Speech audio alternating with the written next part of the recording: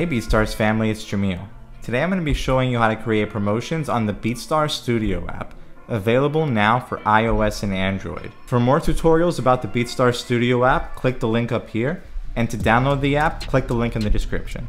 Alright, let's get started. From the dashboard, you'll want to click on this second tab with the arrow. This is the promotions section of the app. Promotions are a great way to maximize your sales. We place ads throughout the site to get your music the exposure it deserves. These ads can lead to increases in plays, likes, reposts, engagements, but most importantly, sales. To get started, all we need to do is hit the Create Promotion button at the bottom. You're able to promote a track, album, or your profile. For this tutorial, let's do a track. Now we can select which track we want to run a promo for. I'll select this one here. Now we'll press the arrow in the top right to move on to the next step. Here we can set our budget and duration of the promo. First, let's set our daily budget. This is the maximum amount you want to spend on your promo per day it's running. If you want to spend no more than $10 per day, we'll put $10 here.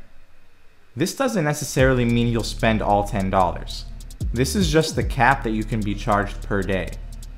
The higher your daily budget is, the more ads we'll be able to place throughout the site for you. Now let's set duration.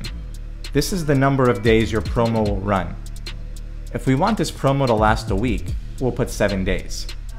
Right underneath that, there's also an option to set it to run continuously. This means the promo will run every day until we manually finish it.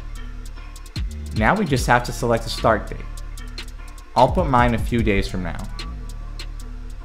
Let's press the arrow to advance and we can review the settings.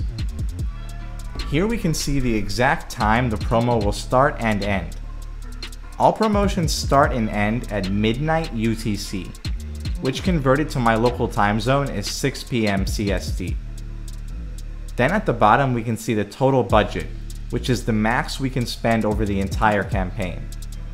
I had mine set at $10 per day for 7 days total, making our total budget $70. Now lastly, we'll just add our payment method and we can create this promotion. The last thing I want to show you is that you can end promotions early by going to your Active Promotions tab and clicking this arrow here to see more details. Once a promo starts, you can check this section to see how it's doing. This works the same way once a promotion is completed and it's in the Inactive tab.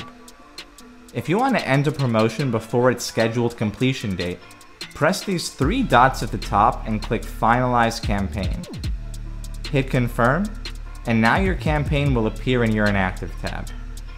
Thank you for watching this video. For more tutorials on the BeatStars Studio app, click this playlist link here.